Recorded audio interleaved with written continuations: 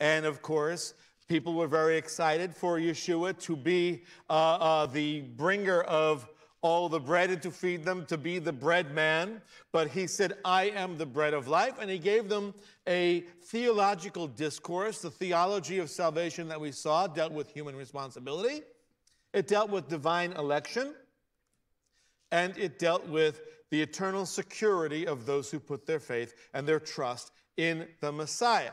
Three major prongs to the message. Through the message, he became more and more what I coined called antagonistically cryptic. Became more and more difficult to understand, and his language became slightly more and more inflammatory.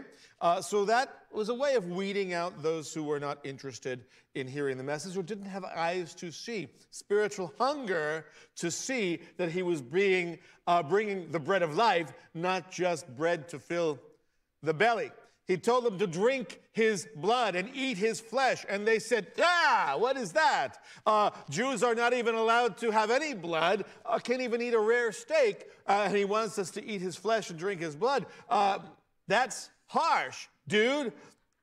And so there were many of his disciples who were following him to this point, and they said, no. After this, that was the straw that broke the camel's back, and we are withdrawing from our professor's class. This is too much. It's too much. We saw that what Yeshua called his disciples to in John 6 was radical discipleship. And the basic diagnostic question that we saw was, is he in you? And we talked about when Yeshua speaks of eating his flesh and drinking his blood, he's not being literal. He is speaking of radical discipleship, speaking of integration, to combine separate parts, he and you, into a unified whole, incorporation, blending, combining thoroughly to uniting as in one body.